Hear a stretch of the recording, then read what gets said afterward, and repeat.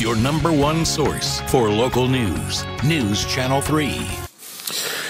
Good Friday afternoon, everybody, from the home office of the First Defense Doppler 3 Weather Center. I'm meteorologist Austen Onek. Looking into the weekend, things are looking pretty good. If you are traveling, stick around because we've got some information for you.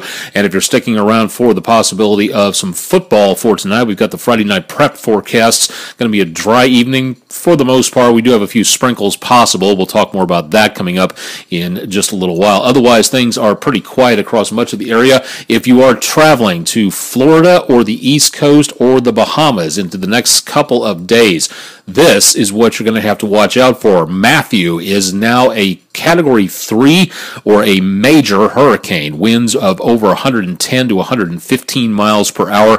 That makes it a Category 3 or major hurricane on the Saffir-Simpson scale, which means this thing could be a major league killer if there's a lot of people in its path, and it looks like it just might be. Currently well on down to the south of Cuba and into parts of the southern Caribbean, but here's the problem. As we get into the next couple of days, Matthew is going to be making its way up. It's going to be making a sharp right-hand turn heading north into the next few days, going across eastern Cuba, Guantanamo Bay, back into the area close to around the Bahamas.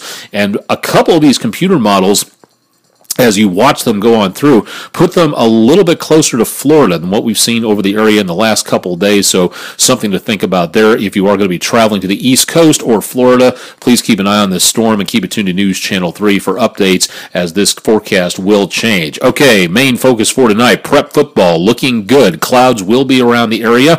There will be some sprinkled chances around parts of northwestern Tennessee, the Missouri Boot Heel, and back into and around portions of northeastern Arkansas, maybe making its way as far south as I-40, and if we do get anything, they're going to be very brief, very minor shower possibilities out there, and that is going to be about it. The rest of the day into this evening should be just partly to mostly cloudy skies, fairly overcast at times, and looking at a lot less cloud cover as we go into later on tonight and overnight into the rest of the evening. But for tonight, winds will be out of the north-northwest at about 5 to 10 miles an hour, so a jacket as the temperatures cool off. Pre-game football activities, temperatures will be in the lower to mid-70s, halftime numbers in the upper 60s across much of the area, probably a little warmer for the metro, and then by the time the games start to close out later on this evening, temperatures will be back into the mid-60s. So if you have any plans for traveling to the football games and afterwards, as things start to wrap up, a little bit on the cooler side, so again, that leather jacket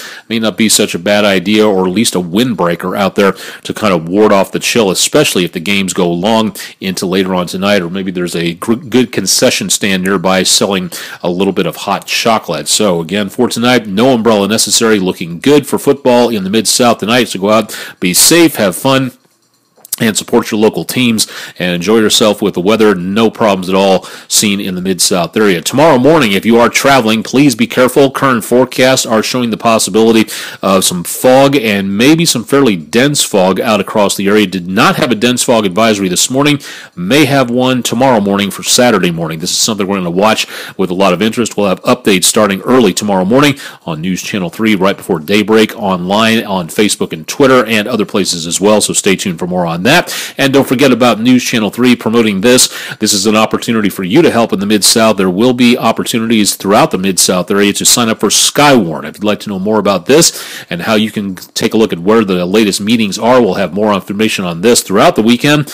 I'll be on News Channel 3 throughout the weekend except for Sunday evening. Then Tim Simpson will be on, as I'll be working for News Channel 3's Todd Demers next week as he goes for vacation. Questions, concerns, ideas, and Friday night football picks. Let's see how the weather is doing out there. Tweet them to me at @Aonic_WREG3, Instagram as well, and also on Facebook at facebook.com/Austen Onek, WREG, one word there. So at least you're not going to need the umbrella. Definitely good news on that.